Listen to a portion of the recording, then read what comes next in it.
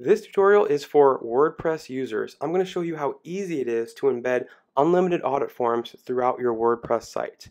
The first thing you want to do is make sure you're on the Audit Form Builder tab. It's orange and at the top of your screen.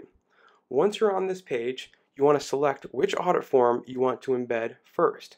Once you select an audit form, there's a ton of features you can choose from. You can choose which color you want your form to be. You can choose if you want to show or require a name or a phone number field. You can also select which language you want to show. We have over 20 languages to choose from. Once you're done with that, you can then decide if your visitors see their audits immediately or if they see them in their embed. It's totally up to you. Once you're done with that, click the Save and Continue button, and then your embed code will appear right in front of you.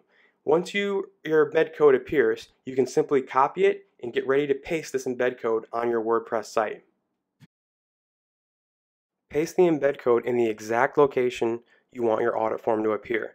This can be above contents or below contents or in the middle of contents, but we actually recommend keeping that page or post super clean so your visitors can easily see your audit form.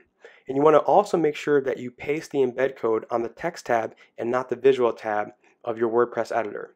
That's it. Simply update and view your page. Your visitors can immediately start using your audit form, and they're going to love running website audits on their website and on high-ranking competitors, but not as much as you're going to love generating a ton more leads and a ton more sales. Thanks for listening, and thanks for watching.